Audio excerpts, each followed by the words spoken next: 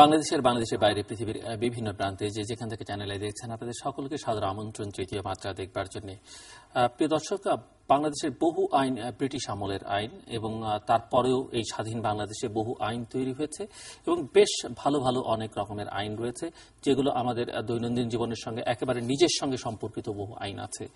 কিন্তু এই আইনগুলোর সমস্যা সেটি হচ্ছে প্রায়োগিক সমস্যা, প্রয়োগ করবার ক্ষেত্রে সমস্যা, এবং কোনো কোনো ক্ষেত্রে এই ধরনের আইন যে আছে সেটি সংশ্লিষ্ট ব্যক্তিবর্গ জানেনই না। এরকম একটি আইন তামাক নিয়ন্ত্রণ আইন, যেটি ধূমপান মুক্ত বা ধূমপানের সঙ্গে সংশ্লিষ্ট, তামাকের সঙ্গে সংশ্লিষ্ট একটি আইন। এবং এই আইনটি বাংলাদেশে যেভাবে শুরু হয় সেটি একটু আমি বলতে চাই, এবং কেন এটি শুরু হয় তারও একটু স্মরণ করা দরকার। যে 2004 সালের একটি হিসেব, বিশ্ব স্বাস্থ্য সংস্থার হিসেব মতে বাংলাদেশে প্রতি বছর তামাকজনিত কারণে প্রায় 57,000 মানুষ মৃত্যুবরণ করতেন এবং প্রায় 3,82,000 জন মানুষ পঙ্গুত্ব বরণ করতেন। এবং ধারণা করা হয় মৃত্যুর পরিমাণ এখন বছরে প্রায় 1 লক্ষ বা লক্ষাধিক হবে, এবং পঙ্গুত্ব বরণ করছেন আরো অসংখ্য মানুষ। সংখ্যাটা আনুপাতিক হারে কত হতে পারে সবাই অনুমান করতে পারেন। তবে তামাকের এই ভয়াবহ ক্ষয়ক্ষতির আসে বাংলাদেশ সরকার 2003 সালে বিশ্ব স্বাস্থ্য সংস্থার উদ্যোগে গৃহীত আন্তর্জাতিক চুক্তি framework convention on tobacco control FCTC-তে স্বাক্ষর করে এবং চুক্তির বিধানসমূহ প্রতিপালনে সরকার পরবর্তীতে 2005 সালে তামাক নিয়ন্ত্রণ আইন প্রণয়ন করে। কিন্তু সেই আইনের কিছু কিছু দুর্বলতা ছিল এবং ততটা কার্যকর ভূমিকা রাখতে পারেনি। এই আইন নিয়ে যখন আইন হয় তখন আমরা তৃতীয় মাত্রায় কথা বলেছিলাম, তখনকার স্বাস্থ্যমন্ত্রী এবং সংশ্লিষ্ট যারা ছিলেন তারা এই বিষয় নিয়ে কথা বলেছিলেন। এবং সে কারণেই যেহেতু কার্যকর কোনো ভূমিকা রাখতে পারেনি, 2013 সালের 2রা মে এই আইনটি সংশোধিত আকারে সংসদে পাস হয় এবং এরপর নানা প্রতিবন্ধকতার কারণে প্রায় 2 বছর পর গত 12ই মার্চ সংশোধিত আকারে এই আইনের বিধানটি গেজেট আকারে প্রকাশিত হয়। আমরা আজকে মূলত কথা বলবো এই আইন নিয়ে এবং এই আইনের প্রয়োগ কতটা হচ্ছে, আইনটি যথাযথভাবে আছে কিনা বা এই আইনে আরো কোনো সংশোধন সংযোজন বিযোজন প্রয়োজন কিনা এবং এই আইনের ফলে কি উপকারিতা পাওয়া যাচ্ছে, এইসব বিষয় নিয়ে আমরা কথা বলবো। কথা বলবার জন্য আমার আজকের যারা অতিথি চলুন তাদের সঙ্গে পরিচিত হই। বায়ে বসা আছেন বাংলাদেশ সরকারের স্থানীয় সরকার, পল্লী উন্নয়ন ও সমবায় মন্ত্রণালয়ের প্রতিমন্ত্রী মোহাম্মদ মসিউর রহমান রাঙ্গা MP, অনেকদিন পরে তৃতীয় মাত্রায়। আমার একেবারে ডানে বসা আছেন বিভিন্ন টকশোতে ইতিমধ্যেই কথাবার্তা বলে বেশ সুখ্যাতি অর্জন করেছেন, পরিচিতি অর্জন করেছেন, অ্যাডভোকেট ফজিলাতুন্নেসা বাপ্পি, বাংলাদেশ আওয়ামী লীগ থেকে নির্বাচিত জাতীয় সংসদ সদস্য এবং বিশেষ অধিকার সংক্রান্ত সংসদের স্থায়ী কমিটির সদস্য। এবং তারপরে রয়েছেন এন্টি টোব্যাকো মিডিয়া অ্যালায়েন্স আত্মার আহ্বায়ক রুহুল আমিন রুশদ। রুহুল আমিন রুশদকে অনেকে চেনেন, একটি টেলিভিশনের বার্তা বিভাগের সিনিয়র নিউজ এডিটর এবং চ্যানেলের পর্দায় এক সময় তাকে দেখতেন, অবশ্য যেভাবে আজকে দেখছেন সেভাবে নয়, তার চেহারাটা তখন একটু অন্য রকমের ছিল। স্বাগত রুশদ আপনাকেও, বিশেষ করে রুশদ এবং ফজিলাতুন্নেসা বাপ্পি আপনারা প্রথম তৃতীয় মাত্রায়। রুশদ, আপনাকে দিয়ে শুরু করি। এই যে তামাক, আপনি যেহেতু এন্টি টোব্যাকো মিডিয়া অ্যালায়েন্সের কনভেনার, তামাক নিয়ন্ত্রণ আইন যেটি এখন শেষ পর্যন্ত যে জায়গায় এসে দাঁড়িয়েছে সেটি কেমন হচ্ছে বলে মনে করেন আপনি? ধন্যবাদ জিলু ভাই। তামাক নিয়ন্ত্রণ আইন আমি এই 2013 সালে যে আইনটি সংশোধিত আকারে পাশ হয়েছে সেজন্য আমি বারবার বর্তমান সরকারকে ধন্যবাদ জানিয়েছি, কারণ এটি অসাধারণ একটি আইন হয়েছে, বেশ কঠোর একটি আইন হয়েছে। কিন্তু আমাদের দুর্ভাগ্য যে আমাদের 23 মাস অপেক্ষা করতে হয়েছে এর বিধিমালাটি পাশ হওয়ার ক্ষেত্রে। তৈরি হয়ে পাশ হলো 12 মার্চ। এটি আসলে খুব অল্প সময়ে লাগার কথা ছিল। স্বাস্থ্য মন্ত্রণালয় থেকে আইন মন্ত্রণালয়ে ভেটিং এর জন্য পাঠানো হয়। আইন মন্ত্রণালয়ের কিছু পরামর্শ সহ এটি স্বাস্থ্য মন্ত্রণালয়ে আসে, কিন্তু আইন মন্ত্রণালয়ে পাঠানোর পরে অনেক দিন ধরেই এটি এক দীর্ঘসূত্রতার শিকার হয় এবং বিধিমালায় নানান সংযোজন বিয়োজনের উদ্যোগ নেওয়া হয়। মূলত সিগারেটের প্যাকেটে যে সচিত্র একটি সতর্কবার্তা থাকার কথা, এখন যেটা আছে একেবারে টেক্সট, সেটির পরিবর্তে ভয়ঙ্কর সব দৃশ্য থাকবে যাতে করে মানুষ ধূমপানে নিরুৎসাহিত হয়। এটি কি চিত্র থাকবে, কবে থেকে এফেক্টিভ হবে, এ নিয়েই মানে কালক্ষেপণটা খুব বেশি হয়েছে আইন মন্ত্রণালয় এবং স্বাস্থ্য মন্ত্রণালয়। পরবর্তীতে এই বিধিমালাটি চূড়ান্ত করার ক্ষেত্রে নানান ধরনের আলোচনা হয়েছে এবং একটা পর্যায়ে এই সচিত্র যে সতর্ক বাণী সেটি মানে কোনটি যাবে অনেকগুলো তাদের কাছে উপস্থাপন করা হয়েছিল। সবগুলোই যদি দেয়া যায় তাহলে এটি সাধারণ মানুষ যখন দেখবে এই ভয়ঙ্কর সব ছবি যে তামাক সেবন অর্থাৎ ধূমপানের কারণে এরকম একটা পরিস্থিতি তৈরি হবে, তখন কিন্তু মানুষ আরো নিরুৎসাহিত হবে। তারা ভয়েই হয়তো এই সিগারেটের প্যাকেট ধরতে চাইবে না। আমরা এমনকি অনেকের সঙ্গে আলাপ করে দেখেছি যে বলেছেন যে তারা এই বিদেশে অনেকগুলো দেশে কিন্তু এখন এই ধরনের সচিত্র সতর্কবাণী আছে এবং সেই প্যাকেটগুলো যখন কেউ ঢাকায় কেউ নিয়ে আসেন পরিবারের সদস্যরা দেখলে তারা ভয় পান এবং আলটিমেটলি সেই পরিবারের কর্তা তিনি আর ধূমপান করতে পারেন না তাদের সামনে। এরকম নানান কারণে আমাদের এই দীর্ঘসূত্রতার শিকার হয়েছিল। তো আমি বর্তমান সরকারকে আবারও ধন্যবাদ জানাতে চাই যে এই বিধিমালাটি অবশেষে গত 12 মার্চ পাশ হয়েছে এবং এরপর থেকে এই বিধিমালা এবং এই আইন কার্যকরের ক্ষেত্রে নানান দিক থেকে নানান উদ্যোগ নেওয়া হচ্ছে।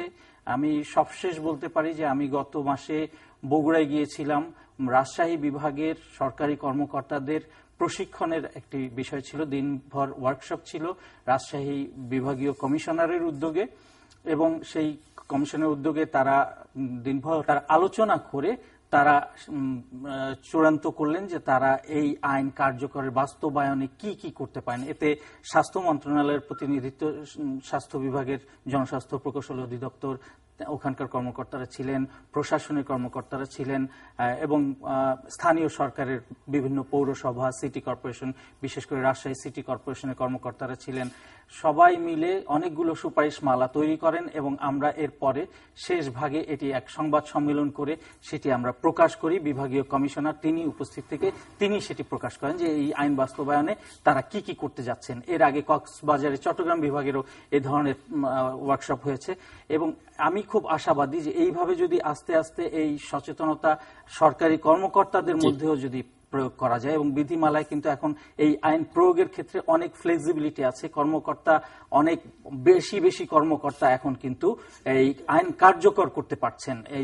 সেই কারণে এখন কিন্তু এই আইন বাস্তবায়ন বেশ সহজ হয়ে যাবে।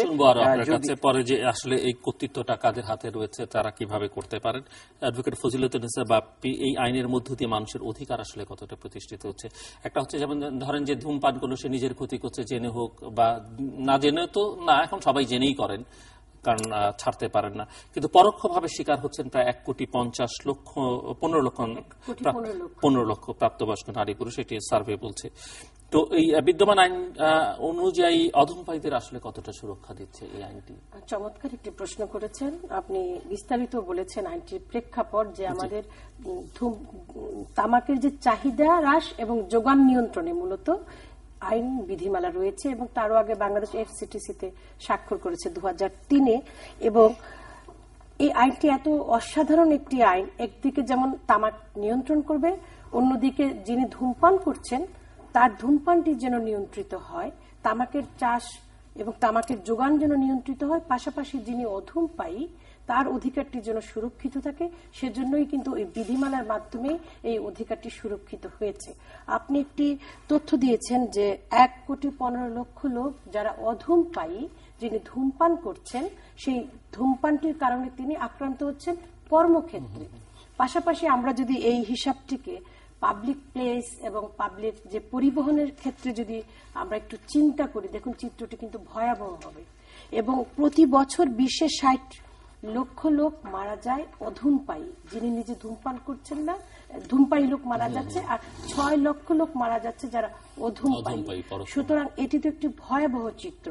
এবং আইন যেটি হয়েছে, আইনের মাধ্যমে অবশ্যই অধিকার সুরক্ষিত হয়েছে, কিন্তু পাশাপাশি একটি বিষয় আমি দৃষ্টি আকর্ষণ করব আপনার মাধ্যমে, যেহেতু এই তৃতীয় মাত্রার প্রচুর দর্শক দেশে বিদেশে রয়েছে, যে তামাক চাষে যে তামাক কোম্পানিগুলো আছে, এই কোম্পানিগুলো নিত্য নতুন কৌশল অবলম্বন করে। একটা হিসাব যদি দেই যে 2012-13 অর্থ বছরে দেখা যাচ্ছে 70,000 হেক্টর জমিতে তামাক চাষ হয়েছে। পরের বছর 13-14 অর্থ বছরে 1,08,000 হেক্টর জমিতে তামাক চাষ হয়েছে, অর্থাৎ এক বছরে 38,000 হেক্টর জমি বৃদ্ধি পেয়েছে তামাক চাষে। এবং তামাক চাষে যে পরিমাণ সার, ইউরিয়া এবং টিএসপি ব্যবহৃত হয়, এবং এটা একটা বিষ। আমি কিছুদিন পূর্বে প্রথম আলোতে একটি সংবাদ পড়েছি যে কক্সবাজারের একটি এলাকাতে, লামানা, এটা হলো দিঘিনালা, দিঘিনালাতে যেখানে ফসলের ক্ষেত ছিল সেখানে এখন পশু পাখি জীবজন্তু কিছুই আর আসছে না। এটাতে বলো আমার পরিবেশ, আমার প্রতিবেশ, আমার, এবং আরো ভয়াবহ চিত্র হচ্ছে এই সকল তামাক চাষে ব্যবহৃত হচ্ছে কারা? শিশু শ্রমিক। আমাদের কিন্তু একটি জাতীয় শিশু শ্রম নীতি রয়েছে, সেই শ্রম নীতি অনুযায়ী কিন্তু 5 থেকে 14 বছর বয়সী শিশু দিয়ে কাজ করানো দণ্ডনীয় অপরাধ। এবং নারী, এবং যে নারীটি অন্তঃসত্ত্বা, যিনি গর্ভবতী, তার প্রজনন স্বাস্থ্যে কি পরিমাণ ইফেক্ট পড়ছে। আমাদের মাননীয় মন্ত্রী এখানে উপস্থিত আছেন, তিনি বৃহত্তর রংপুর অঞ্চলের একজন জনপ্রিয় নির্বাচিত প্রতিনিধি। রংপুর অঞ্চলের 7টি জেলা একেবারে তামাক চাষের জন্য এমন অবস্থা, পাশাপাশি কুষ্টিয়া অঞ্চল এবং পার্বত্য অঞ্চলে এটি এখন এমন ভাবে সম্প্রসারিত হয়েছে যেটা চিন্তাই করা যায় না। এবং আরো দেখবেন আপনি ঢাকার মানিকগঞ্জ থেকে শুরু করে ফরিদপুর, নড়াইল, টাঙ্গাইল, এই সমস্ত এলাকায় কিন্তু এটি বিস্তৃতি লাভ করেছে। এক্ষেত্রে তামাক কোম্পানিগুলো কি কাজ করছে? তারা কিন্তু অত্যন্ত সুকৌশলে তাদের প্রচারটি চালাচ্ছে। এই প্রচার যেন চালাতে না পারে সেজন্যই কিন্তু এই বিধিমালা, এবং তাদের কৌশলটি কিন্তু এক এক সময় এক এক রকম হয়। আপনি লক্ষ্য করলে দেখবেন যে ঢাকার অনেক বেসরকারি প্রাইভেট ইউনিভার্সিটিতে তারা কি করে হেল্প ডেস্ক খুলে বসে, ইনফরমেশন ডেস্ক খুলে বসে, তাদেরকে দেশের বাইরে পাঠাবে, বৃত্তি দেবে, স্কলারশিপ দেবে, চাকরি দিবে বলে বিভিন্ন যে বিখ্যাত সিগারেট কোম্পানি আছে তারা সেই সিগারেট কোম্পানির আদলে ওই ডেস্কটাকে সাজিয়ে রাখে। বিভিন্ন শিক্ষা প্রতিষ্ঠানের আশেপাশে দেখবেন যে এরকম বিভিন্নভাবে বনায়ন, সবুজ বৃক্ষরোপণ কর্মসূচি, স্বাস্থ্য, টিকা কর্মসূচিতেও এরা কিন্তু ঢুকে যাচ্ছে। কিন্তু এদের মূল উদ্দেশ্য কিন্তু মৃত্যুকে বিপণন করছে। মৃত্যু বিষ উৎপাদন করে, আপনি দেখুন যে বিষটিকে উৎপাদন করে মানুষকে মারছে এবং পাশাপাশি পঙ্গুত্ব বরণ করছে আমাদের। এবং কি হচ্ছে, আমাদের তরুণ সমাজকে কিন্তু টার্গেট করেছে। একটা জরিপ আছে যে 2006 সাল থেকে 2007-এ দেখা যাচ্ছে যে আমাদের তরুণ যারা, তারা সিগারেটের প্রতি আসক্তি বেড়েছে 11%। এবং আরেকটি ভয়াবহ বিষয় হচ্ছে যে এখন অধিকাংশ তরুণী যারা বয়সে কম এবং নারী, তারাও কিন্তু এটার প্রতি আসক্তি হয়েছে। এবং এখানেও একটি জরিপ আছে যে 58% পুরুষ এবং 28.7% নারী সিগারেট কিংবা এই যে ধূমপানের সঙ্গে জড়িত। এবং আরো একটি বিষয় হচ্ছে যে আপনি দেখবেন যে অনেক সময় এরা বলে থাকে এই সমস্ত সিগারেট কোম্পানিগুলো, যে বা যারা এটাকে সমর্থন করতে চান যে আমাদের টাকা আসছে সরকারের, কিন্তু এই ধূমপান জনিত কারণে আমাদের চিকিৎসা ব্যয় বছরে 11,000 কোটি টাকা, মানে যে রেভিনিউটা আসে তার চেয়ে অনেক বেশি, অনেক বেশি, অনেক গুণ বেশি। এবং এই যে সিগারেটের জন্য ব্যয় হচ্ছে আমাদের জিডিপির 1%। সুতরাং এখানে চাহিদা হ্রাস এবং যোগান নিয়ন্ত্রণ দুটোর ক্ষেত্রে অত্যন্ত চমৎকার একটি আইন। আমাদের রুশদ ভাই খুব চমৎকার ভাবে বলেছেন যে এখানে অনেক কর্মকর্তাদের দায়িত্ব দেওয়া হয়েছে, কিন্তু এই কর্মকর্তাদের দায়িত্বটি মনিটরিং করবার জন্য কিন্তু সরকারের বিভিন্ন বিভাগ রয়েছে, যেমন স্বাস্থ্য পরিবার কল্যাণ মন্ত্রণালয়ের অধীনে একটি জাতীয় তামাক নিয়ন্ত্রণ সেল রয়েছে, বিভিন্ন জেলার টাস্ক ফোর্স রয়েছে, তারা কিন্তু কাজ করছে। তথাপি আইন করে 4,16,00,000 লোক বাংলাদেশে ধূমপান করছে। শুধুমাত্র আইন করে, আমি একজন আইনজীবী হিসেবে, আইন প্রণেতা হিসেবে বলবো, শুধু আইন করে, বিধিমালা করে, নীতিমালা করে এখান থেকে মুক্ত করা যাবে না। তামাকের কুফল এবং তামাক যে আমাদের স্বাস্থ্য, আমাদের জনস্বাস্থ্য, আমাদের পরিবেশ এবং আমাদের অর্থনীতির ক্ষতি করছে, এটিকে আমাদের সমাজের প্রতিটি ক্ষেত্রে ছড়িয়ে দিতে হবে।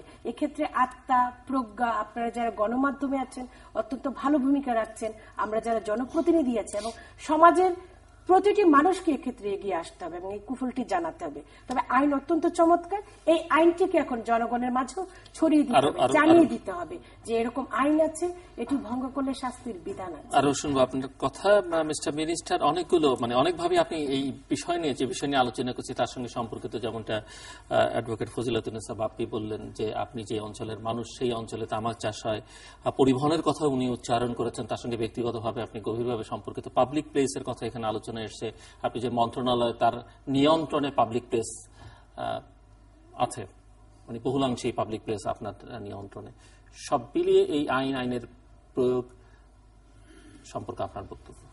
অনেকদিন পরে আজকে এসছি আমি, অনেকদিন পরেও আপনি টেলিফোন করেছেন আজকে, মাঝে অবশ্য অনেক কথা হয়েছে আপনার সঙ্গে, কিন্তু আমি ইচ্ছা করেই একটু চ্যানেল থেকে বাইরেই ছিলাম সবসময়, আমার নিজের পলিটিক্যাল একটু অসুবিধার কারণে আমি বাইরে ছিলাম। তো অনেকদিন পরে আসার জন্য আপনার চ্যানেলের অগণিত দর্শক, আমরা চ্যানেলে যখন এই টক শো আপনি শুরু করেন এবং আপনি প্রথম বাংলাদেশের টক শো শুরু করেছেন বিশেষ করে চ্যানেল আইয়ের মাধ্যমে, এই তৃতীয় মাত্রা আপনি শুরু করেছেন এবং আপনার তখন থেকে আমরা সারা পৃথিবী ব্যাপী আমরা কিন্তু পরিচিত একটি কারণে যে আমরা এটা শুরু করার সময় থেকে আমরা আপনার সঙ্গে একসঙ্গে আমরা কাজ করেছি এবং সে সময় 2001 সাল থেকে আমরা যারা সংসদ সদস্য ছিলাম তখন থেকে। এই জন্য তৃতীয় মাত্রা শুধু বাংলাদেশ নয়, বাংলাদেশের বাইরেও যারা দেখছেন তাদেরকে আমি আমার অন্তরের অন্তঃস্থল থেকে ধন্যবাদ জানাচ্ছি। এবং একটি অত্যন্ত গুরুত্বপূর্ণ এবং ভালো একটি বিষয়, সারা বাংলাদেশ এবং ঢাকায় যখন আজকে নির্বাচন নিয়ে যে শোরগোল চলছে, সব টেলিভিশনে শুধু খুললেই দেখা যাচ্ছে যে নির্বাচনে কি হবে, কি হচ্ছে, কোথায় কি হচ্ছে। আপনি তো ধূমপান করেন না বোধহয়? হ্যাঁ, ধূমপান করেন এখন? না, আমি কোনো ধূমপান করি না। আগে করতেন? হ্যাঁ, সেটা অনেক আগে। মানে ছেড়ে দিয়েছেন? আমি ধূমপান করি না। 2002 লজ্জা পাচ্ছেন কেন? আপনি ছেড়ে দিয়েছেন, সেটি শুনলে অনেকে ছাড়া যে সম্ভব সেটি অনুপ্রাণিত। একদম শিওর আমি ধূমপান করি না, এখন করলে এখানে আসতাম না হয়তো আজকে আমি। যাই হোক, ধূমপানের ক্ষতির কারণগুলো বলেছেন ওনারাও বলেছেন, অনেক সুন্দর, বাপ্পি অনেক ভালো কথা বলেছেন। এবং এফসিটিসি তে শুধু আমরা স্বাক্ষর করেছি না, পৃথিবীর অনেক দেশে কিন্তু আমরা পাইওনিয়ার, হ্যাঁ, সই করেনি এখনো। আমরা অনেক দেশেই দেখি যে এখন ওপেন সিগারেট তারা ব্যবহার করে, অনেক দেশেই করে এবং উন্নত, আমাদের থেকে অনেক উন্নত জাতি যারা তারাও ব্যবহার করে। তারপরে আমার মনে হয় যে এর থেকে বেশি ক্ষতি যেটা হচ্ছে, এবং এটা রংপুর এক সময় মানুষই এই ছিল যে তামাকের জন্যই রংপুর সবচেয়ে বিখ্যাত ছিল সবসময়, যে তামাক উৎপাদনটা সেখানে বেশি হতো। এখন কিন্তু এটা কমে গেছে অনেক, এবং এইটার উপরেই সমস্যাটা হচ্ছিল রংপুরে, যে এর উপরেই অনেক তামাক যারা বিড়ি তৈরি করতো এবং এটার দাম সিগারেটের থেকে অনেক কম ছিল, সমাজের যারা একদম নিম্নবিত্ত তারা এই বিড়িটা বেশি ব্যবহার করত। এবং এর কারণেই আমরা দেখতাম যারা ছোট ছোট বাচ্চা স্কুলে না গিয়ে তারা কিন্তু বিড়ি বানাতো। আমরা হারাগাছ, এটা রংপুরের মধ্যে, এবং অনেক বিড়ি ফ্যাক্টরি কোম্পানি ওখানে ছিল, অনেকেই এই কারখানার সঙ্গে জড়িত হয়ে যাওয়ার কারণে একটা সমস্যাও দেখা দিয়েছিল, প্রায় 1.5 লক্ষ মানুষ এর সঙ্গে জড়িত হয়ে গিয়েছিল এবং এদেরকে এখান থেকে সরিয়ে আনাটাও একটা সমস্যা হয়ে দাঁড়িয়েছিল এক সময়। এখন কিন্তু আস্তে আস্তে এগুলো কমে গেছে। তবে আমার কাছে মনে হয় যে শুধু এইটা বিড়ি বা সিগারেটের মধ্যে না, এটা জর্দা এবং একটা গুল নামে একটা দাঁতের মাজন হিসেবে অনেকে ব্যবহার করে, এটার মধ্যে কিন্তু একটা নেশা জাতীয় একটা দ্রব্য থাকে। তারপরে আবার তামাক দিয়ে অনেকে খৈনির মতো করেও ব্যবহার করে। এগুলো কিন্তু আমরা এখনো বন্ধ করতে পারি নাই। এখনো কিন্তু অনেক বাড়ির মহিলাকেও আমি দেখেছি যে তারা চুপে চুপে হলেও এই মাজনটা ব্যবহার করে। তো এগুলো আমাদের আইনের মধ্যে নিয়ে আসতে হবে এবং আমার কাছে মনে হয় যে এগুলোর ট্যাক্স অনেক বেশি করে বাড়িয়ে দিতে হবে, অধিক ট্যাক্স করতে হবে এগুলোকে, যাতে নিরুৎসাহিত হয় এবং প্রচার মাধ্যমগুলো বিশেষ করে আপনার পেপারের মাধ্যমে, টেলিভিশনের মাধ্যমে বিভিন্নভাবে এর যে কুফলগুলো, এগুলা আমাদের যদি টেলিভিশনে আমরা একটু ভালো মতো দেখাতে পারি, তাহলে পরিবারের যারা সন্তানেরা আছে তারা কিন্তু তাদের বাবার সিগারেট খাওয়াটা বন্ধ করে দেবে, বা মেয়েরা থাকে তারাই কিন্তু পারে বাবার সিগারেট খাওয়া বন্ধ করে দিতে, না বাবা তুমি এটা খেও না, মারা যাবা, ক্যান্সার হবে। ক্যান্সার শুধু সিগারেট খেলে হবে তা না, অনেক কারণেই ক্যান্সার হয়, তবে অন্যতম একটি কারণ হচ্ছে সিগারেট। তো সেই কারণে আমার মনে হয় আইনের আরো শাস্তির বিধানটা এবং আইন ট্যাক্সেশনটা যদি বেশি করে দেওয়া যায়, আইনের যে জরিমানা একটা আছে এখন, খুব একটা লামসাম একটা জরিমানা আছে, এটা হাসতে হাসতে দেয় এরকম একটা অবস্থা হয়ে যায়। এটাও আমার মনে হয় একটু আগামীতে এটাও আমাদের চিন্তা করা দরকার। আর বিড়ি সিগারেট তামাকের উপর জরিমানা বাড়ালেই কি হবে যদি আপনি ফাইন না করেন, ঠিক মতো ধরেন এবং ফাইন করলে, এটা কেবল আইন 50 টাকা দেওয়া, যদি আমাকে রাস্তায় একটা পুলিশ ধরে বা কেউ ধরে যে আপনাকে 50 টাকা ফাইন করলাম, এটা অনেক লজ্জার। 50 আর 50 টাকা মানে 300 টাকা, এখন 300 টাকা। হ্যাঁ, কিন্তু বিষয়টা হচ্ছে যে শাস্তির বিধান তো এটা, সেটাই বলছি। জি হ্যাঁ, তামাক চাষীদের আরেকটা বিষয় হচ্ছে যে এখনো তামাক রংপুরে হচ্ছে না তা কিন্তু না, এখনো কিন্তু অনেক জায়গায় তামাক উৎপাদন হচ্ছে এবং এটা কিন্তু যারা তাদের জন্য বিকল্প কোনো ব্যবস্থা করা হচ্ছে সিগারেটের না, এটা বিকল্প ব্যবস্থা সরকার থেকে, যারা আমরা এটা বলেছিলাম যে এটা যারা বিড়ি কারখানায় কাজ করে 1.5 লক্ষ শ্রমিক কাজ করা বা চাষ যে করে, যে জমিতে করে, তাদের জন্য বিকল্প, তারা কিন্তু বিকল্প এখনো তৈরি হয়নি, এটাও একটা সমস্যা দেখা দিয়েছে। আর কাছে এফসিটিসিতে বলা আছে যে বিকল্প ব্যবস্থা করে তাদের, এটা নিয়ে অনেকবার তারা আন্দোলন করেছে, রংপুরে আন্দোলন করছে, অনেক সময় আমরা তাদেরকে বলেছি যে না, এটা ওরা ওদের আর্থিক অবস্থার চিন্তা করে করছে, কিন্তু এটা যে মানুষের ক্ষতি হচ্ছে, এটা যে বিষ, এটা খেলে যে এটা তারা অতটা উপলব্ধি করতে পারে না। সে কারণেই তারা ওটা নিয়ে অনেকবার আন্দোলন করেছে। এখন আর সেরকম আন্দোলন আমরা লক্ষ্য করি না, কিন্তু এখন আর ওভাবে বিড়ি কোম্পানিগুলো ওভাবে আর বিড়ি এখন মানে হচ্ছে না আর কি। সেখানে আমার মনে হয় যে এই প্রচারণাটাই আমাদের বেশি প্রয়োজন এখন, এবং সবাইরই উচিত। যেমন আমরা তৃতীয় মাত্রা না, আমরা চ্যানেলে দেখি যে একটা কৃষি শাইখ সিরাজ সাহেব একটা কৃষি প্রোগ্রাম করেন, এটাতে কিন্তু গ্রামের অনেক মানুষ, অনেক কৃষক কিন্তু উপকৃত হয়েছেন। অনেকে আমাকে গেলেই বলে যে ওনারা খুব ভালো ভালো কথা এসে বলে গেছেন, এগুলো আমরা সেগুলো এভাবে করছি। তো এটাতে একটা জাতি উপকৃত হচ্ছে। সুতরাং এটাতে যে ধ্বংসের পথে আমরা যাচ্ছি, এবং আজকে নতুন যারা সিগারেট খাওয়া, এটা অনেকের কাছে একসময় ফ্যাশন ছিল, এবং দামি সিগারেট, অনেক ভালো ভালো সিগারেট, অনেক ভ্যারাইটিস ব্র্যান্ডের সিগারেট কিন্তু বাংলাদেশে আসতো বিদেশ থেকে। এগুলো কিন্তু এখন বন্ধ হওয়ার পরেও আমরা লক্ষ্য করছি যে উঠতি বয়সের ছেলেরা যারা একটু উচ্চবিত্তে তারা কিন্তু এখন কিন্তু সিগারেটটা, এবং মহিলাদেরও আমরা অনেক লক্ষ্য করছি যারা যে কলেজের মধ্যে বা ইউনিভার্সিটির মধ্যে তারা কিন্তু ধূমপান করে। সুতরাং কলেজ থেকে শিক্ষকদেরও এটা তাদের কুফল গুলো তাদেরকে বেশি করে বোঝানো দরকার। কারণ এটা হয়তো একটা বয়সের কারণে, বন্ধু বান্ধবের কারণে একজন খাচ্ছে, আর ঠিক আছে একটা একটু খাওয়া, কি হবে, কিচ্ছু হবে না, একটা খেলে কি হবে, এই একটা করে শুরু করতে গিয়ে সিগারেট অভ্যস্ত হয়ে পড়ে। সুতরাং সিগারেটের পরে দেখা যায় এরপরে আমাদের অন্য সূত্র ধরে অন্য ড্রাগস, অন্য নেশাগুলো চলে আসে, গাঁজা চলে আসে, এগুলো চলে আসে। সুতরাং এগুলো সবকিছুই নিয়ন্ত্রণ করা আমাদের দায়িত্ব। যদিও আমাদের এইসব নিয়ন্ত্রণ করার টাস্ক ফোর্স আছে, এবং এগুলো আমাদের আবগারি আছে, অনেক কিছু আছে যারা এগুলো নিয়ন্ত্রণ করার চেষ্টা করছে। তার মনে হয় আরো, আমার মনে হয় যে একটু কঠোর হস্তে দমন না করলে বাংলাদেশে এটা আসলে একদম বন্ধ করাটা ডিফিকাল্ট হয়ে যাবে। এবং এখনো কিন্তু মাঝে মাঝে আমরা লক্ষ্য করি বাসে, ট্রেনে, আমি সারা বাংলাদেশের পরিবহন মালিক সমিতির প্রেসিডেন্ট, আমাদের কিন্তু একদম স্ট্রিক্টলি বলা আছে যে বাসে কেউ ধূমপান করতে পারবে না। এবং আমরা কিন্তু এখন লক্ষ্য করি না, বাসে কিন্তু কেউ এখন ধূমপান করে না। অনেক করলেও জানলাটা মাথা বাইরে দিয়ে, এবং এ ধরনের অ্যাক্সিডেন্টও অনেক হয়েছে যে জানলা বাইরে দিয়ে সিগারেট খেতে গিয়ে পাশের গাড়ি থেকে হয়তো মাথায় বাড়ি লেগে মৃত্যুবরণ করেছে। এ ধরনের অ্যাক্সিডেন্টও আমার জানা আছে। সুতরাং এগুলো যখন একটা উদাহরণ হয় যে না খাওয়া যাবে না, বা কোথাও একটা স্টপেজ হলে নামে চট করে, যাদের একটু অভ্যাস বেশি, চট করে দিয়ে নেমে দুটা টান দিয়ে আবার উঠে, কিন্তু বাসের ভিতরে কোনো ধূমপান কিন্তু করে না, কিন্তু ট্রেনের ভিতরে ধূমপান করে, বাথরুমের কাছে গিয়ে বা ইয়ার কাছে গিয়ে তারা ধূমপান করে। এগুলো একটু শক্ত অবস্থান, সরকারের যদি অবস্থানটা একটু শক্ত করে ধরি আমরা, তাহলে আমার মনে হয় যে আমাদের পক্ষে সম্ভব হবে ধূমপানটাকে বন্ধ করা। এবং এটা আমাদের করতে হবে, আমাদের পরবর্তী প্রজন্মের জন্য আমাদেরকে এটা করতে হবে। আদারওয়াইজ আমরা মানে ঋণী হয়ে থাকবো তাদের কাছে। জি, আবার আসবো আপনার কাছে। রুশদ, একটু আপনি বললেন এই যে কর্তৃত্বপ্রাপ্ত কর্মকর্তা কারা, এটি একটু আপনার কাছে শুনতে চাই। দ্বিতীয়ত হচ্ছে যেটি আপনি নিজে ক্যাম্পেইনের সঙ্গে যুক্ত, অনেকের কথা ফজিলাতুন্নেসা বাপ্পিও বললেন, গণমাধ্যমগুলো কাজ করছে, কিন্তু ওনার কথার মধ্যে ইঙ্গিত আছে যে আসলে ধূমপায়ীর সংখ্যা কিন্তু বেড়েই চলেছে, কমছে না। তো এই যে ক্যাম্পেইন হচ্ছে, আইন হচ্ছে, আপনি বলছেন তার প্রয়োগও হচ্ছে, কিন্তু সংখ্যা তো কমছে না। হ্যাঁ, আমি আমার বক্তব্যের শুরুতে জিলু ভাই ধন্যবাদ, আমি একটি সংশোধনী একটু বলতে চাই যে আমরা এই রাজশাহী বিভাগে যে বৈঠকটি করেছিলাম সেটি এই মাসের শুরুতে করেছিলাম বগুড়াতে। আর আপনি কর্তৃত্বপ্রাপ্ত কর্মকর্তার যে লিস্ট আমি একটু যদি পড়ে শোনাই আপনাকে, যে বিধিমালা জারি হয়েছে গত 12 মার্চ এবং এটি গেজেট আকারে 19 মার্চ প্রকাশ হয়েছে।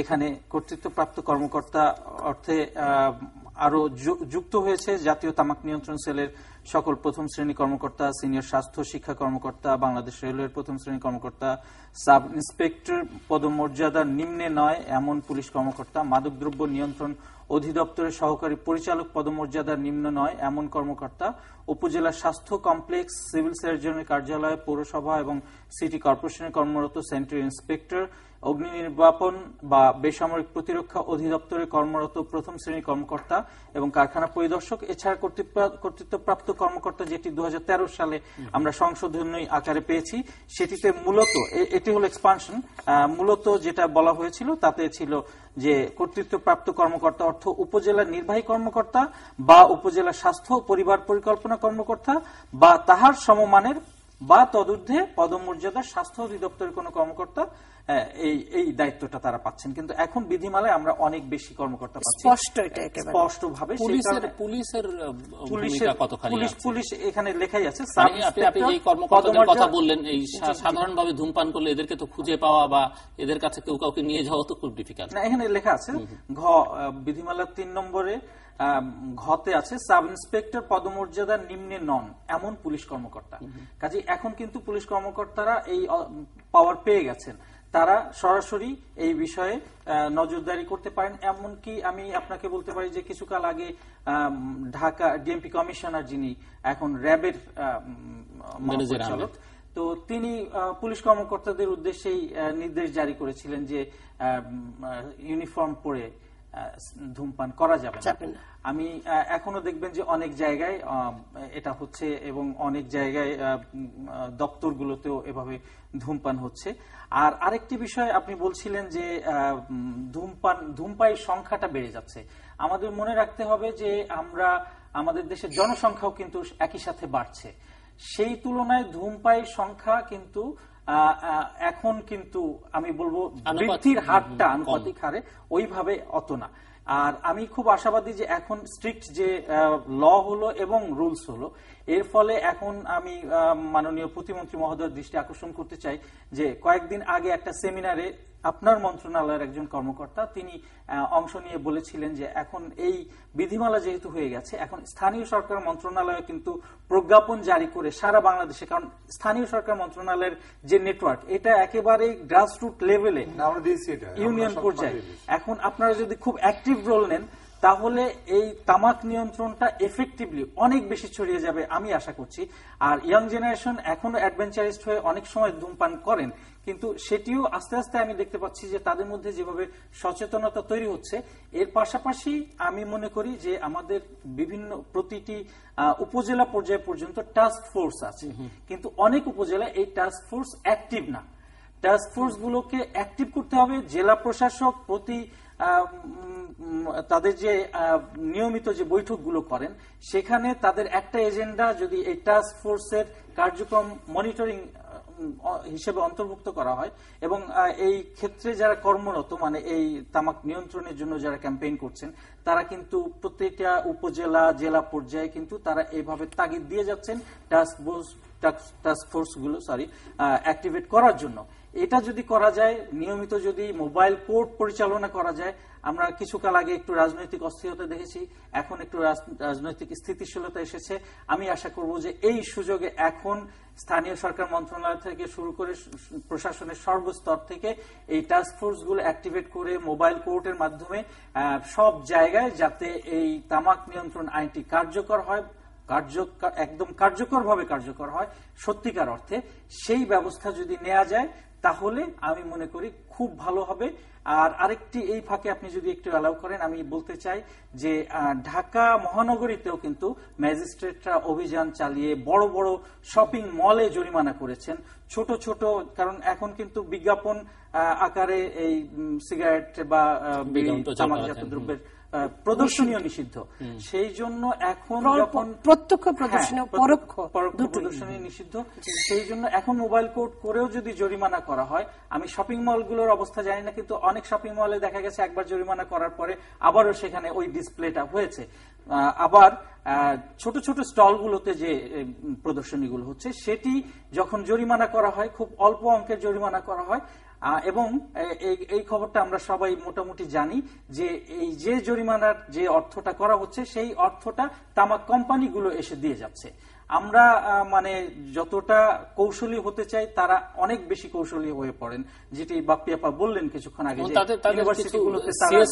সিএসআর অ্যাক্টিভিটিজ এর মাধ্যমে তারা বেশ কিছু কাজ করবে, কিন্তু তারাও সিএসআর এর নাম মেনশন করে বর্তমান আইন অনুসারে কিছু করতে পারছেন না, কিন্তু তারা এখনো করে যাচ্ছেন এরকম অনেক সময়। আপনি আর একটু বলবেন যে আর কি কি পদক্ষেপ নেওয়া হচ্ছে যে এই অধমপায়ীদের রক্ষায় বিদ্যমান আইনের মানে বাস্তবায়নে সরকার বা মন্ত্রণালয় কি কি ধরনের পদক্ষেপ নিয়েছে? আরেকটি বিষয় হচ্ছে যে এই যে পাবলিক প্লেসের মালিক বা ব্যবস্থাপক যারা, তাদেরকে এই যে সংশ্লিষ্ট স্থানে নোটিশ টানানো, বাংলা ইংরেজিতে টানানোর কথা বলা হয়েছে, 1000 টাকা জরিমানার বিধান রাখা হচ্ছে, কিন্তু বাস্তবে কি সতর্কতামূলক নোটিশ আমরা দেখতে পাচ্ছি না? এটি তো 19 মার্চ এটি গেজেট আকারে প্রকাশিত হলো বিধিমালাটি। এখন এটা করার জন্য তো একটা সময় লাগবে এবং এটা কিভাবে বাস্তবে কার্যকর করা যাবে, প্রয়োগ হবে কিভাবে, সেটার জন্য কিন্তু আমাদেরকে আমি মনে করি যে একটি নীতিমালারও প্রয়োজন রয়েছে।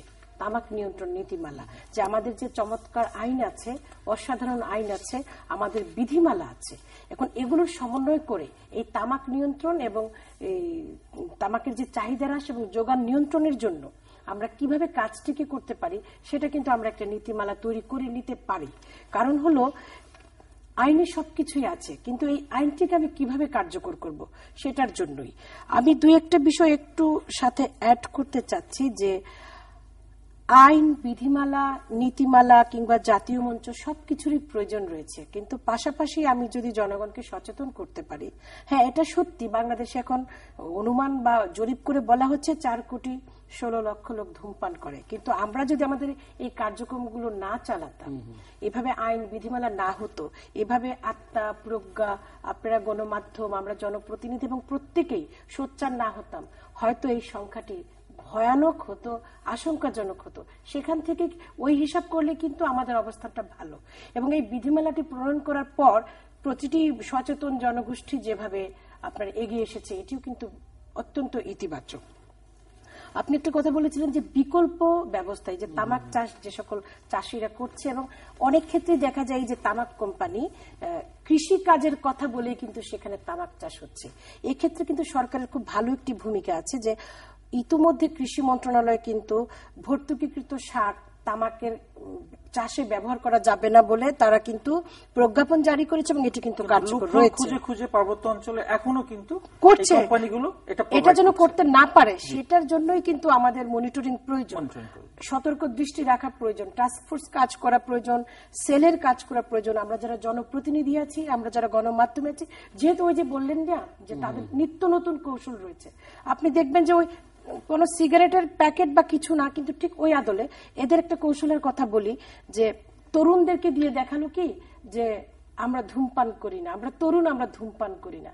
এটা হচ্ছে তাদেরকে মনে করিয়ে দেওয়া যে ইচ্ছে করলে তো তোমরা করতে পারো, একটু বড় হলে করো, বা এরকম কিছু। তো এই ধরনের বিষয় থাকে। তো যে বিকল্প চাষের কথা যেটা বলা হচ্ছিল, কিংবা তামাক চাষ নিয়ন্ত্রণে অনেক ধরনের, আমি বারবারই কিন্তু চাষের উপর একটু গুরুত্ব দিয়ে থাকি। আমি যখনই তামাকের বিষয়ে, ধূমপান মুক্ত পরিবেশের বিষয়ে কথা হয়, যে এটা করা যেতে পারে যে আমাদের বিএডিসি যে আপনার আমরা যে সারটা যায়, সেই সারের বস্তাতে লিখে দেয়া যে এটি কোনোভাবেই তামাক চাষে ব্যবহৃত হতে পারবে না, এবং যদি ব্যবহার করে তাহলে শাস্তির বিধান, এবং সরকারি কোনো খাস জমিতে তামাক চাষ করা যাবে না।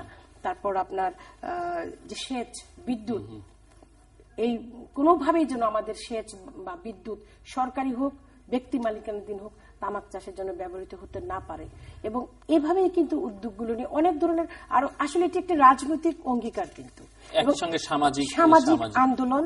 এবং এই অঙ্গীকারটি আমাদের মাননীয় প্রতিমন্ত্রী যেটি বলছিলেন, যে মেয়েরাই পারে বাবাকে অনেক ক্ষেত্রে ধূমপান মুক্ত করতে, আমি কিন্তু সেরকম একজন মেয়ে। আমি গর্বের সঙ্গে বলতে পারি যে আমার বাবা এখন প্রয়াত, তিনি ধূমপান করতেন। তো একবার তিনি খুব অসুস্থ হলেন, আমি আমার বাবাকে বললাম যে এটা কি না খেলে হয় না? আমার বাবা কিন্তু ধূমপান ছেড়ে দিয়েছিলেন। এবং আমি আরো গর্বের সঙ্গে বলতে পারি, এবং এই অনুষ্ঠানের মাধ্যমে আমি আমাদের জনগণের উদ্দেশ্যে, আমাদের নারী, আমাদের যারা তরুণ প্রজন্ম আছে, সকলের উদ্দেশ্যে বলতে পারি যে আমি একটি ধূমপান মুক্ত পরিবারে বাস করি, আমার পরিবার ধূমপান মুক্ত। সুতরাং এইটি কিন্তু একটি লড়াই, এই লড়াই কিন্তু নিয়ত চালিয়ে যেতে হবে। আইন থাকবে, বিধিমালা থাকবে, আইনের প্রয়োগ থাকবে, পাশাপাশি এই লড়াইটি কিন্তু প্রতিক্ষণ প্রতিনিয়ত করতে হবে। যে ঘর থেকে শুরু করতে হবে লড়াইটি, নিজের মনন থেকে, নিজের মেধা থেকে, নিজের আত্মা থেকে লড়াইটি শুরু করতে হবে, যেন এই লড়াইয়ের মাধ্যমে শুধু আমি আমার পরিবারকে ধূমপান মুক্ত করলাম সেটি নয়, আমার যে বন্ধু আছে, আমার যে প্রতিবেশী আছে, আমার যে জনগণ আছে, তাদেরকেও এটির কুফল সম্পর্কে জানিয়ে দেওয়া। পাশাপাশি আরেকটি বিষয়, শিক্ষা প্রতিষ্ঠানের কথা এসেছিল, আমাদের বিধিমালায় যে পাবলিক প্লেসের 1 নম্বরে কিন্তু দেখা যাচ্ছে 4 নম্বর অনুচ্ছেদের কতে, যে ধূমপান এলাকার নির্দিষ্টকরণ ইত্যাদি, নিম্নবর্ণিত পাবলিক প্লেস ও পাবলিক পরিবহনে ধূমপানের জন্য কোন স্থান চিহ্নিত বা নির্দিষ্ট করা যাবে না। অর্থাৎ একেবারে 1 নম্বরে আছে শিক্ষা প্রতিষ্ঠান। এক্ষেত্রে শিক্ষা প্রতিষ্ঠান, আমি একটি কলেজের নাম বলতে পারি, ঢাকা শহরের ঢাকা কমার্স কলেজ, 1989 সাল থেকে ওই কলেজটি ধূমপান মুক্ত। আমরা তাদেরকে সাধুবাদ জানাতে পারি। এবং এরকম রাজশাহী জেলার সকল শিক্ষা প্রতিষ্ঠান ধূমপান মুক্ত, পঞ্চগড়ের সকল প্রতিষ্ঠান ধূমপান মুক্ত। এভাবে কিন্তু আমরা এটি একটি উদাহরণ সৃষ্টি করতে পারি। হ্যাঁ, জি, আরো আছে নিশ্চয়ই, শুনে আসি। তো এই কাজগুলো কিন্তু আমরা করতে পারি মাননীয় মন্ত্রী, যে ধূমপান মুক্ত শিক্ষা প্রতিষ্ঠান, কারণ এই তরুণরা কিন্তু আগামী দিন আমার বাংলাদেশ। আমি তাই বলছিলাম যে এদের ভবিষ্যৎ, আমাদের ভবিষ্যৎ প্রজন্মের জন্য আমাদের কিছু করে যেতে হবে, এটা ধূমপানটা বন্ধই করতে হবে। ধূমপান শুধু এটা ধূমপান যারা করে তারা ফ্যান্সি। মাননীয় মন্ত্রী, আমরা একটা কথা আছে যে এই তামাক কোম্পানিগুলো কিন্তু টার্গেট করেছে আমাদের তরুণ সমাজকে, আমাদের চিন্তা চেতনা সংস্কৃতিটাকে নষ্ট করবার জন্য, এবং মৃত্যুকেই কিন্তু তারা বিক্রয় করছে, বিপণন করছে। আর এই বয়সের ছেলেরা আসলে কলেজে যারা পড়ে একটু সেন্টিমেন্টাল হয়েই থাকে বিভিন্ন কারণে, বন্ধু বান্ধবের কারণেও অনেক সময় হয়ে যায়, আবার এই ধরনের কারণে আবার নিজেদের বন্ধু বান্ধব একদিন করে এভাবেই শুরু হয়ে যায়, মানে সিগারেট এভাবেই শুরু হয় এবং শেষ পর্যন্ত এটা ফেন্সিল বন্ধ করা যায়, গাঁজা বন্ধ করা যায়, অনেক কিছু হয়। আমরা এটা অনেক ইউনিভার্সিটিতে দেখেছি, অনেক এটা আমাদের মনে হয় যে কলেজের যারা শিক্ষক, কলেজের অধ্যক্ষ যারা, তাদেরও একটু শক্ত ভূমিকা রাখা দরকার, এবং তারা নিজেরাও শিক্ষা প্রতিষ্ঠানের আলোচনা আসলো। আমরা কিন্তু হসপিটালগুলোর কথা বলতে, ডক্টরদের মধ্যে এটা কিছু আছে। আমরা আইনজীবী, বিশেষ করে রাজনীতিবিদদের মধ্যে আমি একসময় দেখেছিলাম আমরা যে অধিকাংশরা, মানে 100 জনের মধ্যে অন্তত 60 জন রাজনীতিবিদ তারা সবাই ধূমপান করতেন, এখন কিন্তু অনেকেই আর ধূমপান করেন না, ছেড়ে দিয়েছেন। আমি দেখেছি পার্লামেন্টে। এখন আমাদের মানে আমাদের জাতীয় পার্টির মধ্যে আমি বলবো যে আমরা খুব মানে 2-1 জন আমরা দেখি যে তারা মানে আমাদের কাছ থেকে খানিকক্ষণের জন্য সরে যায়, তাদেরকে নিবৃত্ত করে ধূমপান সরে যায়, ধূমপান মুক্ত রাজনৈতিক দল করে ফেলে, এরা আবার বাইরে চলে যায়, কোথায় যায়, কোথা থেকে কিভাবে কি ওরা জানি না। তবে যেভাবে যেমন আগে সবাই এটা একটা মানে ট্রেডিশন ছিল, হাতে একটা সিগারেটের প্যাকেট, একটা ক্যাপসন সিগারেটের প্যাকেট, বেনসন হেজেজের প্যাকেট, এটা একটা ভ্যানিটি ছিল অনেকের, মানে এটা একটা অভিজাত্যের প্রতীক হিসাবে অনেক কাছে ছিল। সেই জিনিসটা কিন্তু এখন লুকায় চোরাই, কিন্তু এখন কিন্তু সিগারেট খেলেও একটু মুখটা হাতটা দিয়ে এমন করে খায়, রাস্তার পাশে দাঁড়ায়, আমরা লক্ষ্য করি, তাতে সে নিজেও বোঝে যে সে একটা অন্যায় করছে। তো এটাকে যদি আরো একটু আমরা বেশি করে আমরা বুঝাই দিতে পারি, আইনটাকে শক্ত করে, এবং এটা আরো কস্টলি করে, এটা যাতে সহজলভ্য না হয়। সহজলভ্য যে জিনিসটা হবে সেটা কিন্তু মানুষ ব্যবহার করে, অনেক সময় সেটা খারাপ হলেও ব্যবহার করে। এবং এটার আমি সব থেকে বেশি কিন্তু আমার কাছে মনে হয় যেটা সব থেকে বেশি ক্ষতি করে সিগারেটের থেকেও, সেটা হলো এই যে আপনার এই যে মহিলারা যে দাঁতের মাদুর হিসেবে যেটা ব্যবহার করছে, জর্দা সরাসরি কিন্তু মানুষের ক্ষতি করছে। তো এগুলোর থেকে মুক্ত করতে গেলে এই জর্দাটা হয়তো এই তামাকটা দেশের বাইরে থেকে আসে, অনেক থেকে হাবানার থেকে আসে, বিভিন্ন ইয়ার থেকে আসে, এগুলো এক্সপোর্ট হয় কিন্তু আসে না আর এখন এগুলোকে হয়তো কিভাবে নিয়ে আসে জানি না। বাংলাদেশ ব্রিটিশ টোবাকো কোম্পানি একটি আছে, এখনো বাংলাদেশের একটা এগ্রিমেন্ট আছে, এটা এখনো আমরা শেষ হয়নি, হয়তো এর টার্ম শেষ হয়ে গেলে আমরা হয়তো এটা বন্ধ করে দেবো। তারা এই গোল্ড লিফ সিগারেট তারা তৈরি করে, সুতরাং এটা রংপুরেও কিন্তু আছে তাদের, এবং তারা বিভিন্ন ভাবে দেখা যাবে যে এক গ্রামের একটা কোনায় তারা এই তামাকটা আবাদ করছে। তামাক তো কয়েক রকম, রংপুরের তামাক এটা একটা বলে, সিগারেটের তামাক একটা আলাদা, আবার জর্দার তামাক একটা আলাদা হয়। বিভিন্ন ভাবে তামাক কিন্তু আবার ওষুধেও আবার অনেক সময় লাগে, ওষুধ শিল্পেও লাগে অনেক সময়। তো সে কারণেই তামাকটা যেভাবে আমরা আইন করে, আইনটাকে আরো বেশি একটু ইয়ে করে, মোবাইল কোডটাকে আমাদের একটু বেশি করতে হবে, বিশেষ করে বাস টার্মিনাল গুলোতে, তারপরে টয়লেটের এইগুলো ব্যবহার করে তারা হোটেল রেস্টুরেন্ট, এবং পুরো তাদেরকে বলে দিতে হবে যে না, এখানে তোমাদের যারা বোর্ডার থাকবে তারা সিগারেট ধূমপান করতে পারবে না। আমি কিন্তু লন্ডনে দেখেছি যে ধূমপান করলেই তাদের ছাদের উপরে একটা আপনার ওই টাইপের একটা ইয়ে থাকে, বেজে ওঠে না, ওখান ঝরঝর করে পানি পড়ে ওখান থেকে, মানে বিছানা টিছানা সব ভিজে যায়, এরকম মানুষ হ্যাঁ, যারা ওখানে লেখা স্ট্রিক্টলি লেখা থাকে যে স্ট্রিক্টলি প্রোভাইডেড, সিগারেট ব্যবহার করা যাবে না। তো এরকম যদি আমরা সব জায়গায় এটা করতে পারি, প্রচার করতে হবে, এবং এটা শাস্তিরও ব্যবস্থা করতে হবে। আবার এটা যাতে মানে কেউ রাগ করে আবার ব্যবহার না করে সেটাও দেখতে হবে। আমাদের ভোটেরও তো কিছু বিষয় আছে, সবাইকে যদি ধরে আমরা ফাইন করতে থাকি তাহলে আপনি কি রংপুর অঞ্চলের দিকে ইঙ্গিত করলেন কিনা? রংপুর অঞ্চলের রাজনীতিবিদদের এটাও রংপুরের না, তাদেরকে রিহ্যাবিলিট করা তো দরকার। এই কর্মচারীদের যদি আমরা অন্য জায়গায় প্রোভাইড করতে পারি তাদেরকে এই কাজ থেকে বিরত করার জন্য, তারা একটা ছোট বাচ্চা একটা ফ্যামিলি চালায়, মানে সারাদিনে হয়তো সে দেখা গেল যে অনেক বিড়ি তৈরি করতে পারে। আমরা নিয়েছি যে তাদেরকে আমরা ভ্যান দিয়ে বা আমরা রিক্সা দিয়ে বা এটা দিয়ে ওইটা দিয়ে কিন্তু ওই যে ওখানে বসে বসে একটা কাজ করা।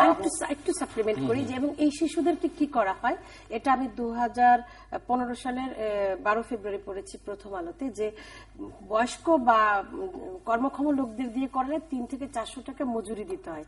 এই শিশুদেরকে 100-120 টাকা দিলেই সারাদিন ধরে করায়। এদেরকে মানে কম মূল্যে এই শ্রমটাকে তারা নিচ্ছে, শিশুটাকেও ধ্বংস করছে আর পয়সার দিক থেকে আর কি শিক্ষার সুযোগ থাকলো না। যেটা হচ্ছে সেটা হচ্ছে যে এখানে একটা ব্যান্ড রোল গভর্নমেন্ট আবগারি শুল্কের একটা ব্যান্ড রোল বলে, ব্যান্ড রোল একটা ইউজ করে গভর্নমেন্ট। এই ব্যান্ড রোলটা কয়েকবার ইউজ হয়, আমরা জানি যে কয়েকবার ইউজ হয় এই ব্যান্ড রোলটা ইউজ করে। সুতরাং এগুলো আইনকে আরো এগুলো একটু শক্ত করা দরকার। যখন ওটার মূল্য অনেক বেশি হবে তখন অল্প মূল্যে 1 টাকা 2 টাকা 3 টাকা একটা বিড়িও পাওয়া যাবে না, সিগারেটও পাওয়া যাবে না। তখন যখন পাওয়া যাবে না তখন কিন্তু আর এটা পরবর্তী জেনারেশন যারা করছে ব্যবহার করছে ছাড়তে পারছে না, তারা হয়তো এই শেষ হয়ে যাবে তারা এক সময়, তারপর থেকে হয়তো আর কেউ ব্যবহার করবে না। তবে এটা একবারই করা যাবে না, একটু সময় লাগবে, সে এটাকে সময় নিয়েই করতে হবে। আর এর সঙ্গে আমাদের মানে শুধু সিগারেটের সঙ্গে ফেন্সিডিলটাও কিন্তু সব ইউনিভার্সিটিতে, অনেক ইউনিভার্সিটিতেই অনেক জায়গাতেই এটাও একটা ভয়াবহ আকার ধারণ করছে বাংলাদেশে। এই ফেন্সিডিলটা আমরা একসময় যখন ছোট ছিলাম আমরা জানি যে এটা কাশির ওষুধ হিসেবে ব্যবহার করা হতো, কিন্তু এটাতে এখন ওই আপনার মানে নেশার পরিমাণটা এত বেশি করে দেওয়া হয়েছে, এবং ভারত থেকে আসে বা মিয়ানমার থেকে আমাদের ওই যে ইয়াবা আসে, এগুলো আসে, এগুলো আমাদের এট দ্য সেম টাইম আবগারিকে আরো শক্ত করে বা কাস্টমকে আরো শক্ত করে যাতে এগুলো আসতে না পারে। এগুলো সহজলভ্য হলেই একটা জিনিস, সেটা যদি মানুষের কিন্তু নিষিদ্ধ জিনিসগুলোর প্রতি মানুষের আকর্ষণ একটু বেশি থাকে। সুতরাং এটার মধ্যে কি আছে, কেন গভর্নমেন্ট এত নিষেধ করছে দেখি একদিনকে, এইরকম একটা এটা যদি সহজলভ্য যাতে না হয়, যেমন সহজলভ্য না হলে তখন পাবে না, তখন খাবে না, এটা মাথায়ও লাগাবে না। তবে আগের থেকে কিন্তু আমি মনে করি 2012 সালে যে আইনটি করা হয়েছে, 13 সালে যেটা আইনটি করা হয়েছে, এটা অত্যন্ত একটা মানে ভালো আইন বাংলাদেশের মানুষের জন্য। এবং এটা সে সময় যদি আমরা 100 ভাগের মানুষের মধ্যে 60 ভাগ মানুষ ধূমপান করতো, কিন্তু এখন সেটার পরিমাণ 20-এ নেমে আসছে বা 15-তে নেমে আসছে। এটাও আমাদেরকে আমাদের এই আইনের মাধ্যমে এবং বিভিন্নভাবে প্রচারের মাধ্যমে বন্ধ করতে হবে। হ্যাঁ, আমি একটু সাপ্লিমেন্ট করতে চাচ্ছিলাম, আমাদের দুজন আইন প্রণেতা আমি একটু শেষ করি। আমাদের প্রত্যেক ডিস্ট্রিক্টে আমরা কিন্তু চিঠি দিয়েছি আমাদের স্থানীয় সরকার মন্ত্রণালয় থেকে, যে এটা ল অ্যান্ড অর্ডারে আমাদের প্রত্যেক মাননীয় সংসদ সদস্যরা উপস্থিত থাকেন ওখানে। তো আমরা বলে দিয়েছি যে সিরিয়াল চুরি ওরা লেখে হয়তো 2টা বা মার্ডার 1টা বা এই ধরনের মামলার একটা হিসাব দেয়। আমরা বলেছি যে কতজন মোবাইল করে কতজন ধূমপায়ীদের তাদের মানে জরিমানা করা হলো বা তাদেরকে নিবৃত্ত করা হলো বা কিংবা তাদেরকে সতর্ক করে দেওয়া হলো, এটাও যেন উল্লেখ করে থাকে। এবং আমরা মনে করি যে প্রত্যেক জেলা প্রশাসন যারা আছেন ওনারা এটা প্রত্যেক মাসেই এই ল অ্যান্ড অর্ডার মিটিং যেটা হয়, আইন শৃঙ্খলা কমিটির সভা প্রত্যেক জেলাতেই হয়, সেখানে এটা উপস্থাপন করবেন এবং এটা মানে জানাইতেই হবে যে কতজনকে জরিমানা করা হলো বা কতজনকে নিষেধ করা হলো। অনেকগুলো ইস্যু আমি একটু প্রতিমন্ত্রী মহোদয়ের এলাকার বিষয়ে আমি একটু দৃষ্টি আকর্ষণ করতে চাই। খুব সাকসেস একটা স্টোরি আছে, সেটা হলো যে আপনার উত্তরবঙ্গে ওই অঞ্চলে কিন্তু শিক্ষা প্রতিষ্ঠানগুলোতে এখন ধূমপান, তামাক ব্যবহার সবকিছুই ব্যাপকভাবে নিরুৎসাহিত করা হয়েছে এবং এটা সরকারি শিক্ষা মন্ত্রণালয় থেকে আলাদাভাবে নির্দেশ জারি করার কারণে ওই জায়গাগুলোতে শিক্ষা প্রতিষ্ঠানে ওখানে কিন্তু ধূমপান একেবারেই প্রহিবিটেড এবং খুব ভালো একটা কাজ হয়েছে ওখানে। আমি আশা করব যে আপনি ভোটের কথা চিন্তা করছিলেন, আপনার এলাকায় আমরা এই বাজেট, আমি আমাদের কথা বলিনি, আমরা বলছি অনেকেই করেন, বাজেট মাত্র আর 2 মাস অর্থাৎ এপ্রিল, তারা নিজেরাও সেবন করে, যার কারণে নিজেরা তাদের ছেলেদের বলতে পারে না বা তারা বলতে পারেন না যে তুমি সিগারেট খাও, এটা একটা প্রবলেম অ্যারাইজ করে। আমরা লয়ারদের মধ্যে সিগারেট খাই, আমরা সেটাও জানি, ডাক্তারদের মধ্যে খাই আমরা, সেটাও আমার দেখা আছে। ঠিক অনুরূপভাবে সর্বস্তরে যারা সচেতন, সমাজের সচেতন ব্যক্তি, তারাও নিজের অজান্তে কিন্তু সিগারেটটা ধরে ফেলেছে এক সময়, তারা নিজেরাও ছাড়তে পারছেন না এখন। সুতরাং অনেকেই কিন্তু তার মধ্যে আবার বয়সের কারণে হোক, হার্ট অ্যাটাকের কারণে হোক, কিংবা যে কোনো কিছু ভেবে ডাক্তার নিষেধ করার কারণে হোক, তারা কিন্তু অনেকেই কষ্ট করে হলে ছেড়ে দিয়েছেন। ওই যে বাপ্পি উনি বললেন যে উনি ওনার বাবাকে উনি নিবৃত্ত করতে পেরেছেন, সেটা এরকম ভাবে যদি আমরা সব সন্তানেরা তার বাবাকে নিবৃত্ত করে, ইমোশনাল ব্ল্যাকমেইলের মাধ্যমে অনেক কিছু করা যায়। এটা কিন্তু ব্ল্যাকমেইল না, এটা কিন্তু বাবার প্রতি ভালোবাসা। জি, এটা খারাপ অর্থে বলি, হ্যাঁ, বাবার প্রতি ভালোবাসা কিংবা বাবার স্বাস্থ্য। আমি একটু অ্যাড করতে চাচ্ছিলাম যে মাত্র 2 মাস পরে কিন্তু বাজেট, এবং বাজেটের বিষয়ে এখনই আলোচনা চলছে। এনবিআর এ গিয়ে তামাক কোম্পানিগুলো মত বিনিময় করতে পারে, ওয়ারাস এফসিটিসিতে আমরা যেটাতে আমরা স্বাক্ষর করেছি সেটাতে তামাক কোম্পানিগুলোর এই ক্ষেত্রে কোনো ধরনের মত বিনিময়, তাদের ওখানে অ্যাক্সেসেরই সুযোগ নেই। মাননীয় স্বাস্থ্য মন্ত্রণালয়, স্বাস্থ্যমন্ত্রী, তার ওখানে তামাক কোম্পানিগুলোর অ্যাক্সেসের কোনো সুযোগ নেই। এফসিটিসিতে যেহেতু আমরা স্বাক্ষর করেছি, কিন্তু আমরা সেটি মানছি না। আমি খুব শঙ্কায় আছি যে আমরা এই বাজেটের সময় দেখতে পাই যে তামাক শ্রমিকরা, বিশেষ করে বিড়ি শ্রমিকরা রাস্তায় নামেন যাতে করে বিড়ির ট্যাক্স আর না বাড়ে। খুব ইতিবাচক একটা দিক হলো যে গত বছর অনেক বেশি সংখ্যক এমপি কিন্তু এবার ডিও লেটার পাঠিয়েছেন অর্থমন্ত্রী বরাবর যে যাতে করে বিড়ির উপরে, সিগারেটের উপরে ট্যাক্স অনেক বেশি বাড়ে। এবং আপনিও উত্তরবঙ্গের একজন আইন প্রণেতা হিসেবেও কিন্তু সেই পক্ষেই কিন্তু মতামত দিয়েছেন। কিন্তু আমরা যেটা দেখতে পাই যে ওই বিড়ি শ্রমিকরা কিন্তু স্বেচ্ছায় রাজপথে নামেন না, তাদের উস্কানি দেওয়া হয় এবং না, তাদের আসলে কর্মসংস্থানের বিষয় না, তারা কিন্তু পার্ট টাইমার। আমরা একটা হিসাব করে দেখেছি, এক জরিপ করে দেখেছি, সরাসরি মাত্র 60,000 বিড়ি শ্রমিক আছে। অথচ এই সময় দেখবেন অনেক মৌসুমী বুদ্ধিজীবীও এই বিড়ি শ্রমিকের সংখ্যা বলবেন 25 লাখ, কেউ কেউ বলবেন 50 লাখ। 50 লাখ অথবা 25 লাখ যদি বিড়ি শ্রমিক হয়, তাহলে কি পরিমাণ বিড়ি তারা প্রতিদিন উৎপাদন করেন এবং কি পরিমাণ বিড়ি সারা বাংলাদেশে ব্যবহৃত হয়, এই হিসেবটা যদি করেন তাহলে কেউ বিশ্বাস করবেন না যে 25 লাখ 50 লাখ এই পরিমাণ শ্রমিক কখনোই নেই। 60,000 শ্রমিক আছে যারা কিনা আবার পার্ট টাইমার, তারা এর পাশাপাশি অন্য কাজও করে। আমি আপনার হারাগাছের ওই জায়গাটিতে ঘুরে এসেছি বেশ কয়েক বছর আগে। তারা কিন্তু এখন আর তামাক চাষ করতে চান না এবং বিড়িও বানাতে চান না, কিন্তু হারাগাছ, রংপুরের আশেপাশে অনেক জায়গার উর্বর জমি এখন, বিশেষ করে নদী তীরবর্তী জমিগুলো মানে সব উন্নত মানের তামাক চাষের জায়গায় পরিণত হয়েছে। এবং এই তামাক কিন্তু বাংলাদেশের সিগারেট উৎপাদনের জন্য না, কোন কোন কোম্পানি এই তামাক সরাসরি এক্সপোর্ট করে, তাদের লাভের স্বার্থে তারা এই চাষগুলো করছে। এবং এই তামাক চাষের জন্য তারা যে পরিমাণ ইনসেনটিভ দেয়, তারা একজন তামাক চাষিকে লোভের ফাঁদে ফেলে তাকে প্রথমে ঋণ দেয়, তাকে সার দেয়, কীটনাশক দেয়, সবকিছু দেয়। পরে যখন তামাক বিক্রি করতে যায় তখন তারা টের পায় যে তারা কি ফাঁদের মধ্যে পড়ে গেছে।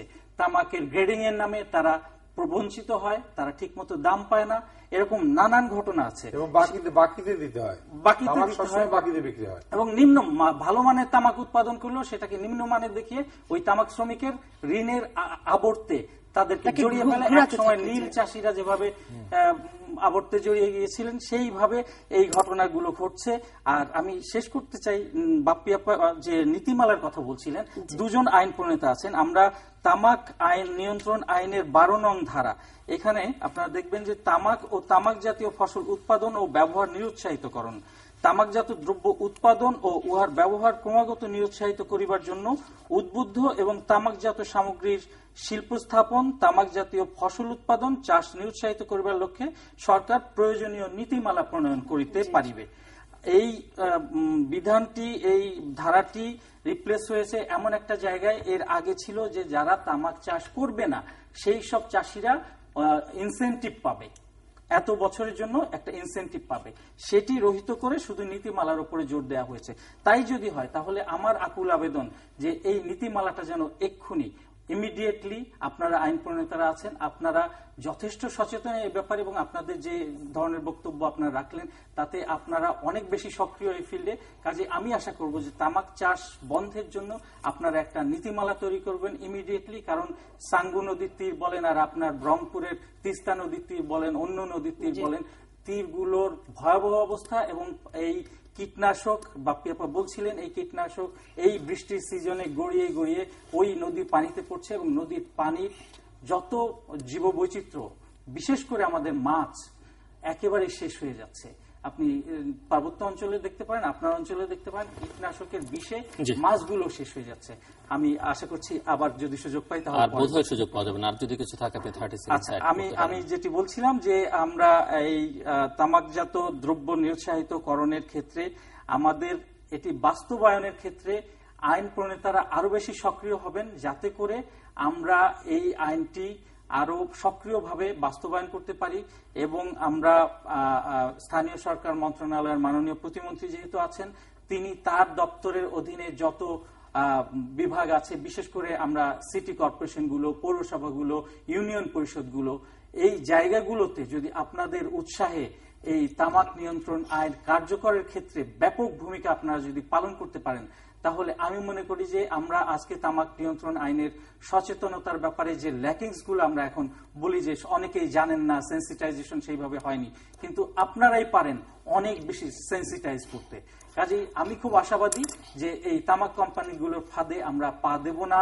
আমরা যথেষ্ট সচেতনতা এর মধ্যে তৈরি করতে পারবো, যাতে করে আমাদের ভবিষ্যৎ প্রজন্ম একটা উজ্জ্বল ভবিষ্যতের দিকে যেতে পারবে, সুস্থ একটা জাতি তৈরি হবে। সুস্থ জাতি হলে দেশটাও সুস্থ হবে এবং দেশটা আমাদের যে টার্গেট মধ্যম আয়ের একটি দেশ, ইমিডিয়েটলি খুব শিগগিরই আমরা সেই জায়গা থেকে। ফজিলাতুন্নেসা বাপ্পী, জি, কয়েকটা প্রসঙ্গ এসেছিল, আমি এটা ধরে একটু বলছি যে ওই বাজেট সেশনের সময় দেখা যায় যে বিড়ি শ্রমিকদেরকে পাঠিয়ে দেওয়া হয়, এরকম আমাদের বাড়িতেও তারা এসেছিল, কয়েকবারই এসেছে। আমার কাছ থেকে তো পাওয়ার প্রশ্নই উঠে না এবং আমার অন্যান্য কলিগদেরকেও সচেতন করেছি এবং এই বিষয়ে আমাদের সতর্ক দৃষ্টি থাকবে যে তারা যেন কোনো মতেই কর অব্যাহতি পেতে না পারে। একজন সংসদ সদস্য হিসেবে এই প্রতিশ্রুতি এবং এই অঙ্গীকার আমাদের রয়েছে এবং থাকবে। আরেকটি বিষয় একটু বলতে চাই যে এই যে আমাদের যে বিধিমালাটি রয়েছে, এই বিধিমালাতে পাবলিক প্লেস বলতে অভ্যন্তর অর্থাৎ ইনডোর বিষয়টিকেও কিন্তু বোঝানো হয়েছে। এটা কিন্তু আমাদের নাগরিকদের, জনগণকে জানতে হবে। এবং মাননীয় প্রতিমন্ত্রী, আপনি বাসের কথা বলছিলেন যে অনেক সময় জানালা খুলে ধূমপান করতে যে বাইরে মাথা দিয়ে, কিন্তু এই বিধিমালা অনুযায়ী ওই বাসেও আর জানালা খুলে করতে পারবে না, কারণ যে জায়গায় ধূমপান একেবারেই নিষিদ্ধ। জি, আমি জনগণকে জানিয়ে দিতে চাইছি, যেহেতু এটা অনেক দর্শক দেখছেন, যে এক কামরা বিশিষ্ট পাবলিক পরিবহন, এখানে একদম আইনে স্পষ্ট লেখা আছে কোনোভাবেই সেখানে ধূমপান করা যাবে না। সুতরাং যারা বাসে এইভাবে জানালা খুলে, দরজা খুলে কিংবা লুকিয়ে করতে চান, সেই কাজটি আপনারা করবেন না। পাবলিক প্লেসে বাংলাটা প্রকাশ্যে ধূমপান করা হচ্ছে, এটা একেবারেই ভুল একটা ট্রান্সলেশন। এটি কিন্তু আসলে না, প্রকাশ্যে বরং রাস্তাঘাটে অনেক জায়গায় যেখানে জনসমাগম হয় না সেখানে ধূমপান করা যায়, কিন্তু আসলে পাবলিক প্লেস কি সেটা জনসমাগম যেখানে থাকে, জনসমাগম, এটা তো পাবলিক প্লেসের কথা এখানে বলাই আছে, বলে দিয়েছে তো বিধিমালাটি। আচ্ছা, যিনি কর্তৃত্বপ্রাপ্ত কর্মকর্তা 8 জনের বিষয় উল্লেখ আছে, এটা আমি একটু বলতে চাই যে নৈতিকতার দিক থেকে তারা যেন ধূমপায়ী না হন। যেহেতু ওনারা কর্তৃত্বপ্রাপ্ত কর্মকর্তা, ওনারা আইনটিকে প্রয়োগ করবেন, কার্যকর করবেন, সুতরাং এটা যেন না হয়। আর নীতিমালার যে বিষয়টি, এই নীতিমালা সবাইকে নিয়ে করতে হবে। এই আন্দোলনটি আমাদের সকলের, শুধুমাত্র সরকারের নয়, শুধুমাত্র রাষ্ট্রের নয়। এই যেভাবে আমরা বিধিমালা, আইন এবং এফসিটিসিতে স্বাক্ষর করেছি এই দেশের সকল জনগণকে নিয়ে, সকল জনগোষ্ঠীকে নিয়ে, ঠিক তেমনি ভাবে এই নীতিমালার বিষয়েও আমাদের সকলকেই এগিয়ে আসতে হবে এবং এই লড়াই হচ্ছে সকলের লড়াই। এটা শুধু আপনি বা শুধু আমি বা শুধু জিল্লু ভাই চেষ্টা করলে হবে না। এবং আমি বিশ্বাস করি যে আমাদের জনগণ অত্যন্ত উদ্যমী, অত্যন্ত কর্মঠ এবং অত্যন্ত সচেতন জনগণ। আমাদের জনগণ নিশ্চয়ই তামাক চাষের মতো কুফল কাজে যাবে না এবং যারা ধূমপান করছেন তারা ধূমপান বর্জন করবেন এবং আইনটিকে মেনে চলবেন। মসিউর রহমান রাঙ্গা, খুব সংক্ষেপে।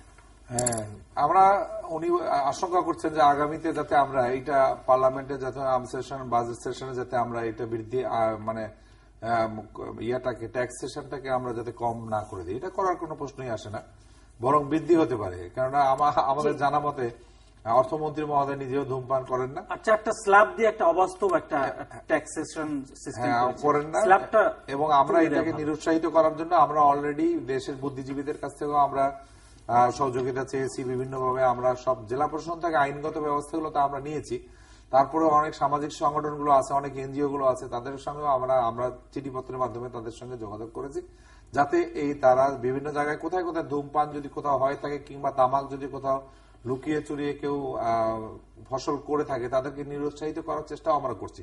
এবং সেই সঙ্গে যারা বিড়ি সিগারেট উৎপাদন করেন তাদেরকেও আমরা কিন্তু বলে দিয়েছি যে না, তোমরা এইভাবে কোথাও করতে চাও না, তাহলে তোমাদের যে ট্যাক্সেশন, তো তোমাদের কোম্পানি আইনের কারণে আমরা কিন্তু আমাদের কোম্পানিও বন্ধ করে দিতে পারি। এই সংখ্যাতের মধ্যে তারাও আছে এবং তারাও অনেকটা নিরুৎসাহিত। তারা বুঝে গেছে যে বাংলাদেশে আর এই ব্যবসাটা হবে না, তখন পার্শ্ববর্তী দেশে চিন্তা করছে তারা যে সেখানে চলে যাবে এবং সেখানে গিয়ে তারা এটা করবে। তবে এটা ঠিক যে রংপুরের আনাচে কানাচে কিছু চরের মধ্যে, আপা যেটা বলেছে, চরের মধ্যে কিন্তু কিছু এখনো তামাক কিন্তু কিছু চাষ হয়। এবং আপনি যেটা বলছেন যে আলটিমেটলি তারা কিন্তু জিরোই হয়। তামাক সবসময় আমরা দেখি যে বাকি দিয়ে বিক্রি করতে হয়, একসঙ্গে কিন্তু টাকা দেন না, কিংবা আগে দিয়ে দেন, আগে খরচ হয়ে যায় এবং ওই উর্বর জায়গা যেগুলো নদীর এখন পানি কম থাকার কারণে নদীর পাড়ের জায়গাগুলো আমরা এগুলো কিন্তু ভুট্টা চাষের জন্য আমরা রুরাল ডেভেলপমেন্ট থেকে আমরা এগুলো ফাইন্যান্স করতেছি এবং মহিলাদের আমরা টাকা দিচ্ছি, পয়সা দিচ্ছি, এটা গরুর খাবার হচ্ছে, এট দ্য সেম টাইম ভুট্টার অনেক কিছু ভুট্টা দেওয়া হচ্ছে এখন। এবং এটা আমাদের যে প্রোটিনের জন্য আমাদের এই ভুট্টাটা অনেক জরুরি হয়ে গেছে এবং আমাদের বাচ্চাদের জন্য এই কর্নফ্লেক্স যেটাকে আমরা ইউজ করেছি এটা আমরা বাংলাদেশে এখন তৈরি করতে পারবো। এবং আমরা উদ্বৃত্ত কিন্তু এখন ভুট্টা দিয়ে গোখাদ্য আমরা তৈরি করছি, এটা দিয়ে ভুট্টা দিয়ে বা আমরা পোল্ট্রি ফিড যে আমরা এগুলো তৈরি করছি সব কিন্তু ভুট্টা দিয়ে করছি। সেই কারণে আমরা নিরুৎসাহিত করতেছি এবং ভুট্টা চাষে অনেক লাভবান হচ্ছে তারা।